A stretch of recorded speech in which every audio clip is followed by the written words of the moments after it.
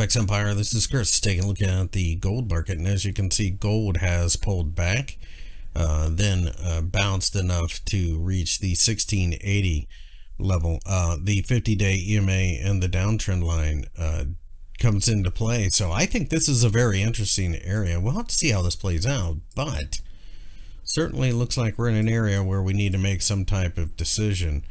Keep in mind, we're in a downtrend, so if we break down below these couple of candlesticks, I think we go to the lows. If we take off to the upside, 1700 is your next barrier, followed by 1740.